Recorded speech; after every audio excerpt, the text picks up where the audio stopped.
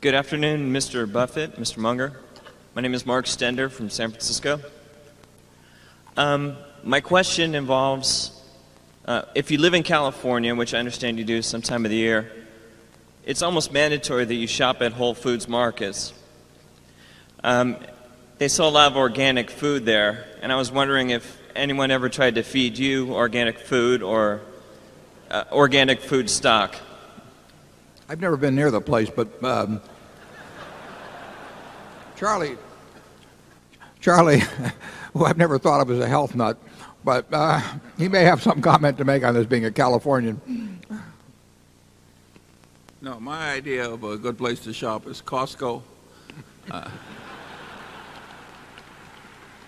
Costco has these heavily marbled fillet steaks in the finest grade, and the idea of eating a little whole grain whatever or washing it down with some carrot juice has just never appealed to me. We don't have a lot of arguments between the two of us about where to eat. Number 9. Hello, thank you. I'm Sherman Silber from St. Louis. I'm a fertility doctor in St. Louis. We kind of view ourselves as the Berkshire Hathaway of infertility treatment. We don't know anything really about business. We're doctors and scientists. And so first, I'd just like to say I really appreciate the people that you have on your board and would like to keep it that way, because we do know a lot about character, and I'm happy to have our savings safe with you and the people of character that represent the company.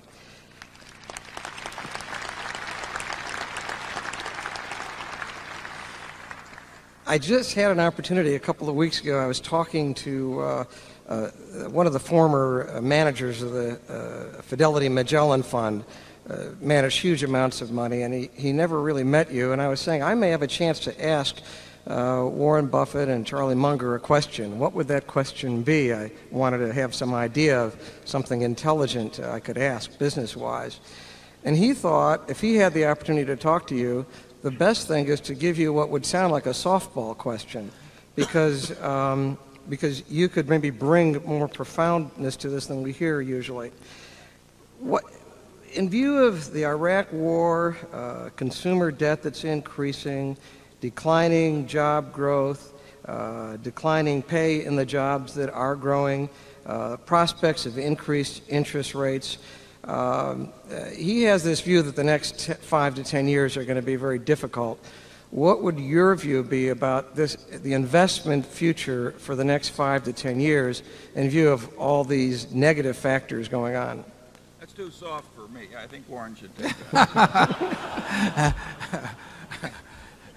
Well, I would say that at any given point in history, including when stocks were their cheapest, you could find an equally impressive number of negative factors. I mean, you could have sat down in 1974 when stocks were screaming bargains, and you could have written down all kinds of things that would have caused you to say, you know, the future is just going to be terrible. And similarly, at the top, you know, or any time you can write down a large list of things that would be quite on the bullish side. We really don't pay any attention to that sort of thing. I mean, we have, you might say that our underlying premise, and I think it's a pretty sound underlying premise, is that this country will do very well, and in particular it will do well for business. Business has done very well. You know, the Dow went from 66 to 10,000 plus in the 100 years of the 20th century, and we had 2 world wars and nuclear bombs and flu epidemics, and you name it, Cold War. There's always problems in the future. There are always opportunities in the future, and in this country the opportunities have won out over the problems over time, and I think they will continue to do so absent the weapons of mass destruction, which is another question, and business won't make much difference if anything really drastic happens along that line. So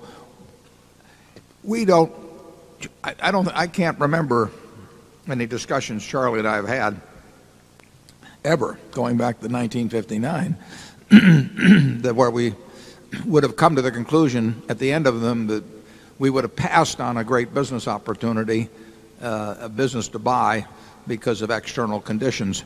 Nor did we ever buy anything that we thought was mediocre simply because we thought that the world was going to be wonderful. It won't be the American economy, in my view, that does in investors over a 5 or 10 or 20-year period. It will be the investors themselves.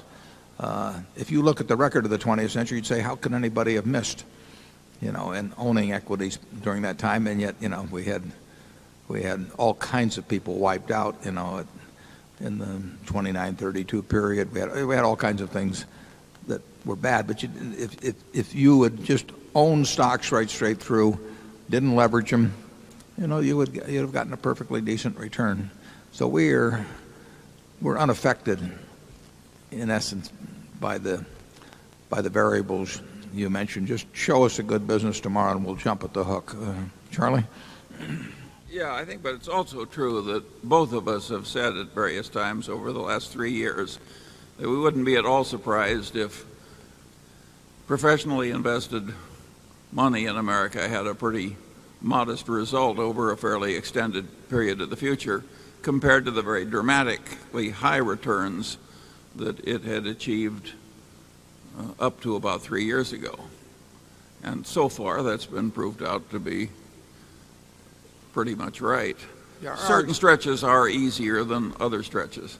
Yeah, our expectations were more modest than most people's a few years ago. We didn't say the world was coming to an end or anything. We just said that people had gone crazy in certain sectors, and that anybody that thought that you could sit at home and day trade and make double-digit returns over time or do anything, or that you were entitled to that, by just sticking a little money in your 401k or something, was really living in a fool's paradise. But that was never accompanied by any predictions of disaster for the American economy as a whole or for American business as a whole. People get crazy notions from time to time in financial markets, and I commented on this earlier, but they just believe things that it's hard to understand how they can believe. Now, to some extent, they get sold that by other people. But American business really has never let investors down as a group, but investors have done themselves in quite frequently.